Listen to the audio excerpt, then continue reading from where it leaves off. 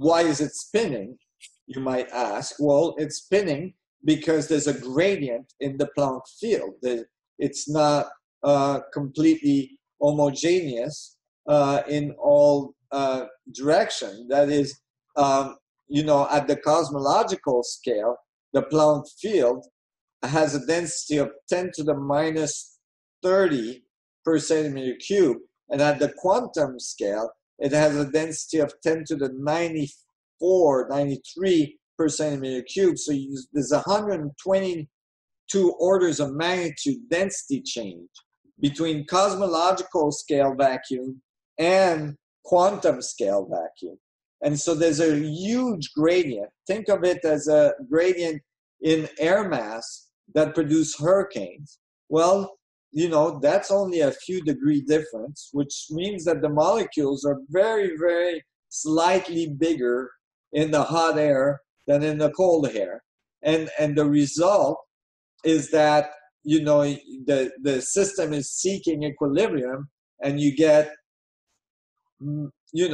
millions of tons of water orbiting at high velocity. You get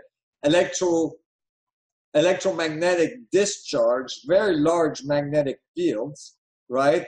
Plasma discharge, we call lightning everywhere. A lot of it, a lot of electric fields. And even in the center of these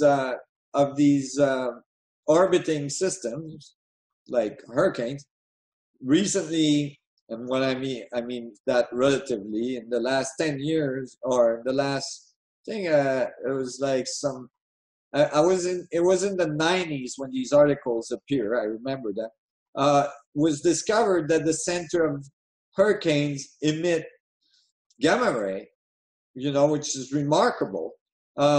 So that there must be matter-antimatter collision that are occurring in the eyes of the hurricane that are called sprites, that are measured, that are now being actually measured and photographed in space from satellites above the hurricane.